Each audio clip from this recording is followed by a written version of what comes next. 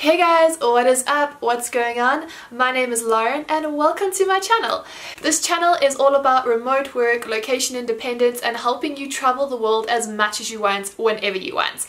In today's video, we're going to chat about the best freelancing websites to find remote work. I've broken it up into general sites, which kind of feature a bit of everything, as well as niche sites for writers, designers, techies, marketeers, as well as lawyers and esports. So if you've been struggling to find remote work or you're not really too sure where you should be looking, keep watching. Okay, so I'm going to kick things off with the best general job websites. The first one I'm going to speak about is AngelList. Now, AngelList is something that I use every single day for lead gen because it gives you a list of companies and you can filter by industry. So I use that as a source for my cold emailing. And if you want me to speak about cold emailing in a future video, let me know in the comments below. But back to the job board, it has a really great job board section with up-and-coming tech startups, and while most of the positions are for developers, you can still find job openings for writing, content creation, sales and marketing. But what I also love about AngelList is that you can apply for jobs secretly, so if you still have a 9 to 5, your boss won't see what you're up to, and each job post does include salary transparency. The second general freelancing website I'm going to speak about is FlexJobs. So FlexJobs is an incredible job board for finding part-time, full-time and freelancing gigs in over 50 different industries. Plus there are remote online jobs for people with zero experience all the way up to executive level. FlexJobs also screens every single job posting to make sure it's from a legit company, so you can be rest assured that it's not a scam. But there is one catch. FlexJobs is not free. You do have to pay around $15 a month to be able to see the jobs and apply to them. The third job board I'm going to talk about is for South African freelancers specifically.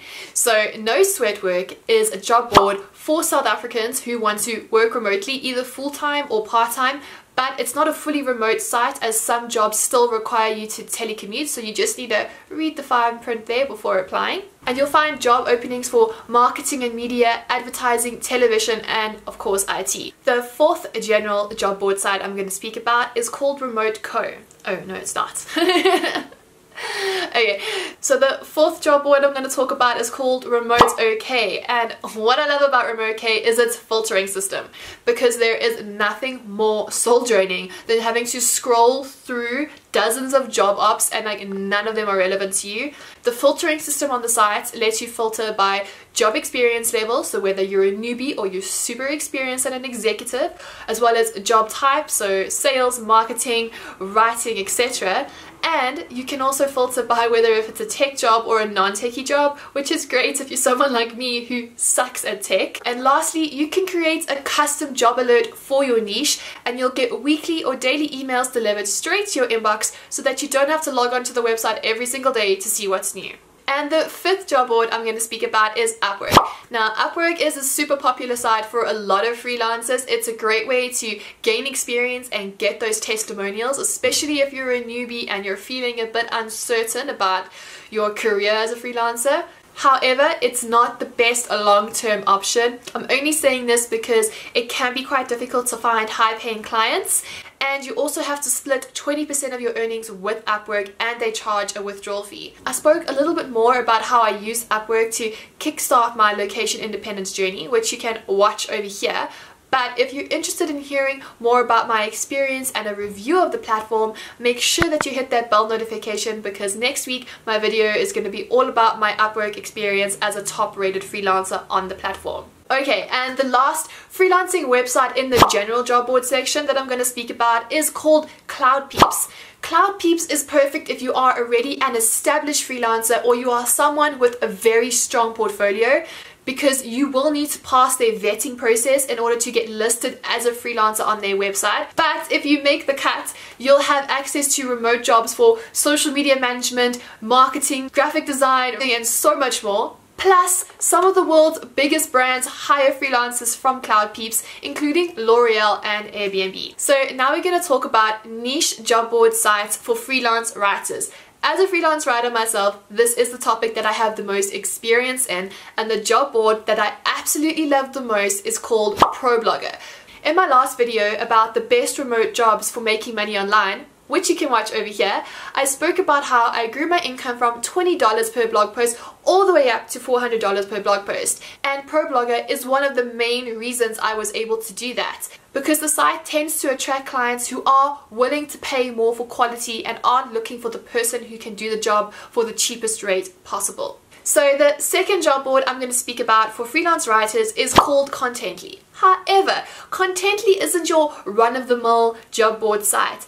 Basically, you upload your writing portfolio onto their blog and you can land work from their network of brands if you are a good match. The third freelancing website I'm going to speak about is called Textbroker.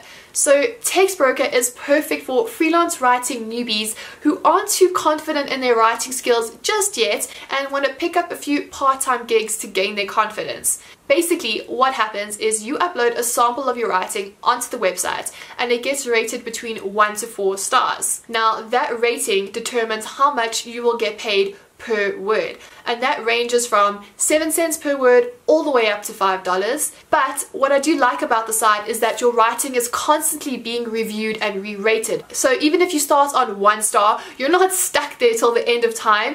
You have the potential to go up in ratings every time you submit a new article for a client. And yeah, I just think it's a really great option for new writers to gain confidence in their skills as a freelance writer. Okay, so let's get into the best freelancing websites for designers.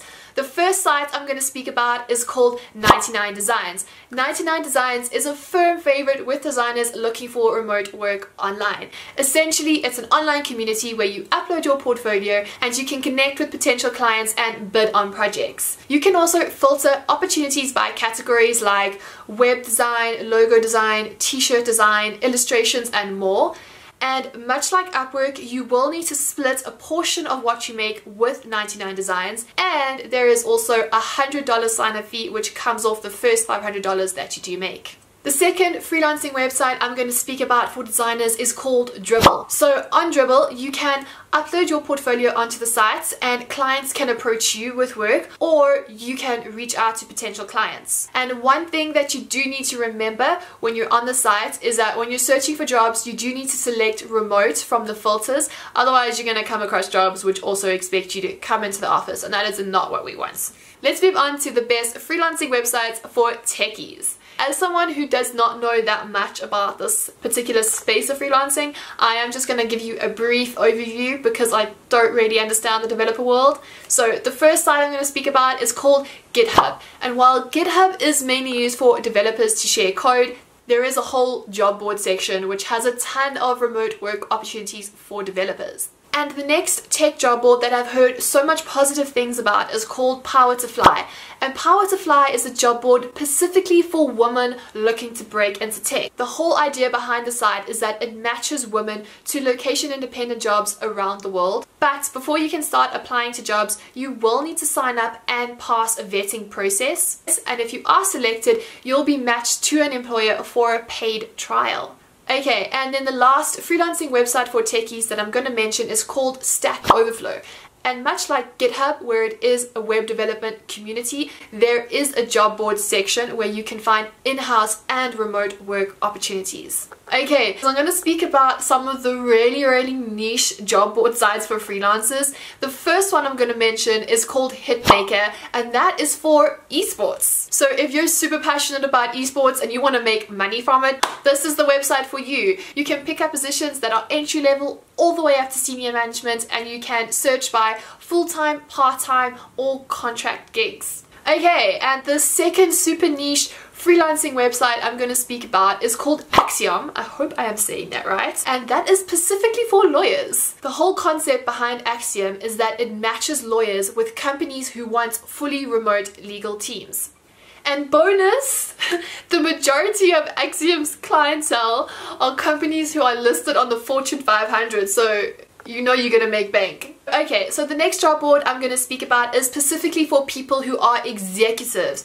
You know, I know a lot of these job boards tend to have positions for entry level or mid management positions, but if you are already at the top of your career and you're done with that shit and you want a job that's going to let you work from anywhere and you don't want to get a job that is beneath your skill level, then you need to sign up for the Business Talent Group. It's an independent consulting agency and it matches you to some of the world's leading companies and you can work for them right from your laptop. If you love this video on the best freelancing websites, hit that bell notification because in my next video I'm going to be speaking about my experience as a top rated freelancer on Upwork. And if you want to learn more about remote work and location independence, make sure to check out these two videos right over here. Anyways guys, I hope you have a great day and I'll check you in my next video. Cheers!